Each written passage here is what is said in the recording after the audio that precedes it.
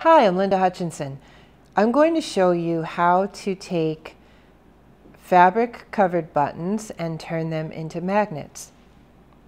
They have these things in craft stores or sewing stores that are little metal buttons that you can put fabric on, and then you can take that and make a magnet.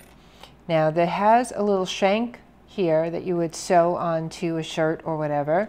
I'm going to remove that because that's going to be in the way of where I need to adhere the magnet. So I'm just going to take that out with a pair of pliers. Then I took a fabric. This is just a small floral print in some pretty colors.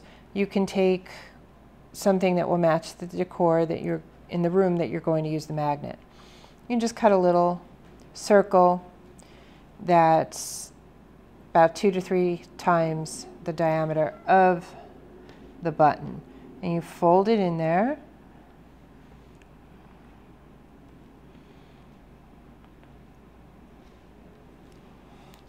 Just tucking everything in.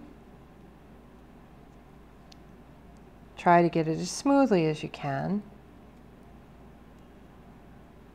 And you take this part and you push it in.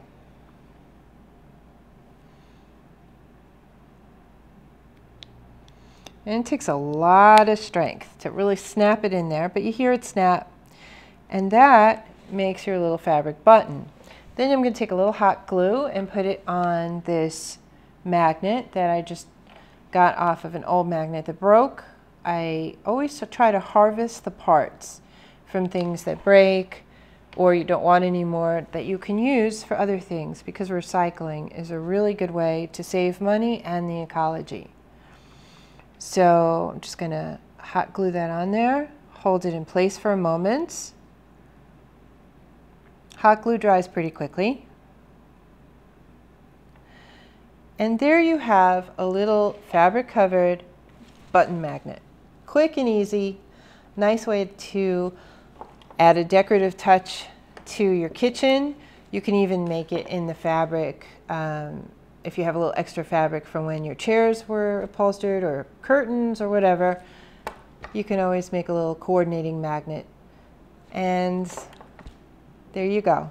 My name is Linda Hutchinson. Thank you so much for joining me. Bye-bye.